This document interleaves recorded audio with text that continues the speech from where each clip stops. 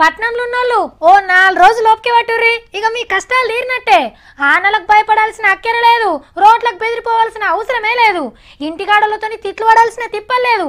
అంతేకాదు ఆఫీస్కి పోయినాక చీ మీకు టైం సెన్స్ లేదయ్యా బొత్తిగా అని మీ బాస్తోని మాటలు కూడా పడరు. ఎందుకంటే మెట్రో రైలు కూతబెట్టబోతుంది. బండెక్కాలని మనకి ఎంత ఉరుకులాట ఉన్నదో వీళ్ళకి కూడా అంతకంటే ఎక్కువనే ఉన్నట్టుంది. ఇవాళ ఒక రౌండ్ వేసిర్రు. మెట్రో రైల్లో ఫస్ట్ పాదం మోపేటప్పుడు మనకెంత ఉప్పు ఉంటుందో సేమ్ లీడర్లను చూస్తే కూడా అట్లనే అనిపించింది. మంత్రులు, పట్నం ఎమ్మెల్యేలు, ఎంపీలంతా నాగోల్ డిపోకొచ్చి మెట్రో రైలు ఎక్కిర్రు. మోదాలెక్కిన వాళ్ళకు సీట్లు దొరికినాయి, కడమోళ్ళు నిలబడ్డారు. మన హైదరాబాద్ లా మెట్రో రైల్లో తిరుగుతున్నామనే ఆనందంలా ఇట్లా ముచ్చట్లు సురు చేసిరో లేదో ఉప్పల్, హబ్సిగూడ, తార్నాక దాటి జర్రసేపట్లనే మెట్టుగూడ స్టేషన్ రానే వచ్చింది. అబ్బా ఇంకా జరసేపు తిరిగితే బాగుండ్రా అని అనుకుంటా దిగిండ్రు లీడర్లంతా. ప్రపంచంలోనే అతి పెద్దది మన మెట్రో రైల్ ప్రాజెక్ట్. ప్రస్తుతం మనం ప్రారంభించుకోబోతున్న దానిలో 1000 మంది ప్రయాణం చేయవచ్చు. రాబోయే రోజుల్లో మిగతా 3 కోచెస్ యాడ్ చేసిన తర్వాత 2000 మంది ప్రయాణం చేయవచ్చు.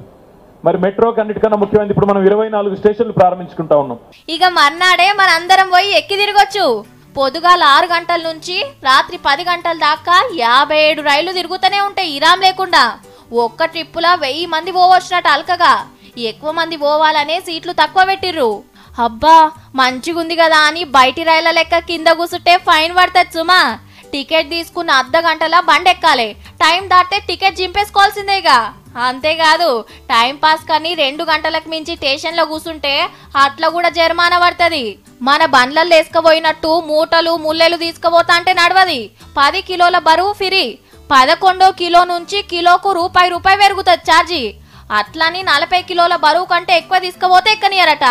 మెట్రో రైళ్ల, బయట బస్సులల్లా, క్యాబ్లల్లో చెల్లేటట్టు సపరేట్ కారట్లు ఇస్తారట.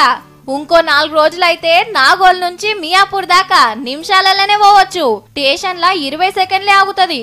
గా టైంలోనే దిగేటోళ్ళు దిగాలే, ఎక్కేటోళ్ళు ఎక్కాలి. ఇంటుంటేనే అబ్బా ఇప్పుడే పోయి ఎక్కితే బాగుండే అని అనిపిస్తుందిలే. ఓ 4 రోజులు ఓపిక పట్టుర్రి, 5వ నాడు పనేం లేకున్నా బుబ్బు తీరేతందుకన్నా పోతారేమో ఇక.